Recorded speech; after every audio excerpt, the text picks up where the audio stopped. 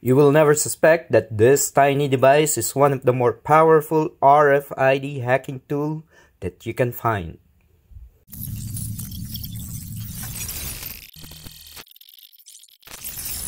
This is the ESPKey, an interception tool that has a built-in Wi-Fi module inside it. This can store up to 80,000 unique credentials, and all of those credentials can be replayed. If you're interested in this device, you can check it out on redteamtools.com.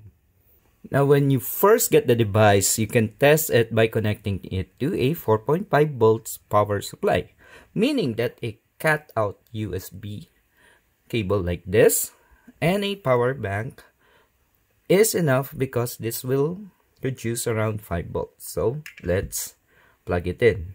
Now, be careful. Always put the red wire on the first slot, because the ESPKey doesn't have a short circuit or power overload protection. And all we have to do is put the wire there, and let's punch it in.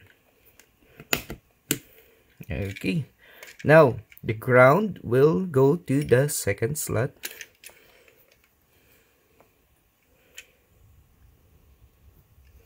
And let's do that.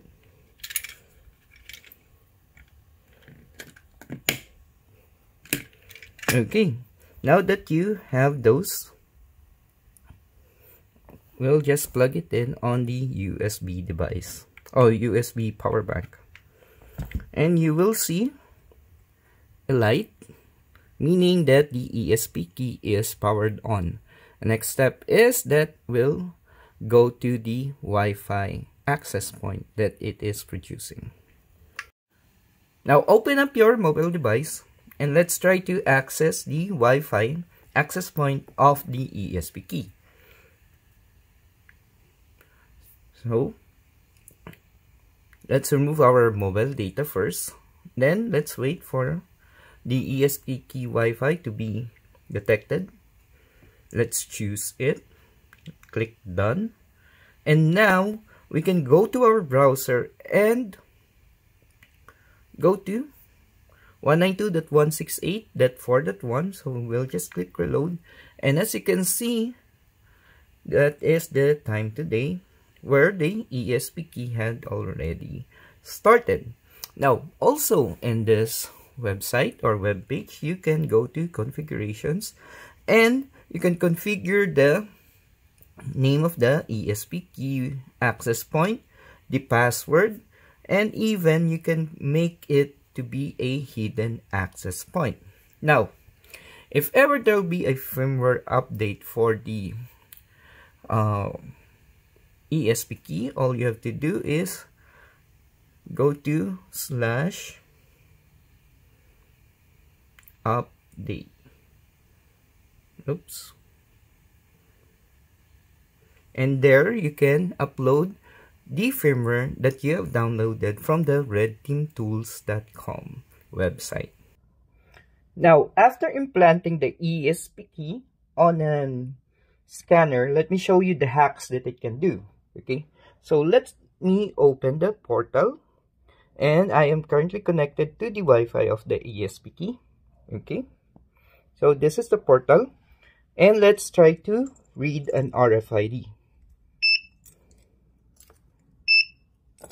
Let's refresh the portal, and this is the first hack. As you can see, there is a binary number that is being captured. You can convert those binary number into a hex number, and if you have a RFID writer, those are the hex that you can write on an RFID tag. Now, the second hack is you can choose one of this stuff or captures, and you can click transmit. What transmit will do is that it will replay the value that it has captured. And I don't have a controller and a lock here, but I will be demoing that in the future. And it will send that value directly to the controller, opening the lock. And lastly, the third one is you can go here and we can activate denial of service. Okay. Oh, wait. Activate denial of service. So, it is now activated, and we will try to capture some RFID.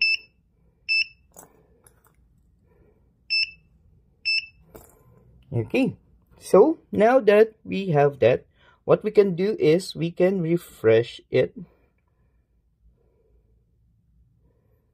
As you can see, the values that are being captured are different from the previous values that have been captured. And that is the denial of service. Then we can just turn it off. Let's just refresh. Okay, so DOS is now disabled, and we can just recapture the RFID tag again. And let's refresh. And now it is sending the correct values again.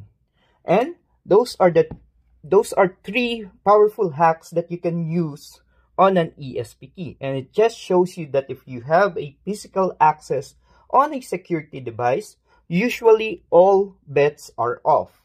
And once again, if you enjoyed this video, feel free to check out my other hacking videos here on Hakista TV. Till next time, my fellow Hakista.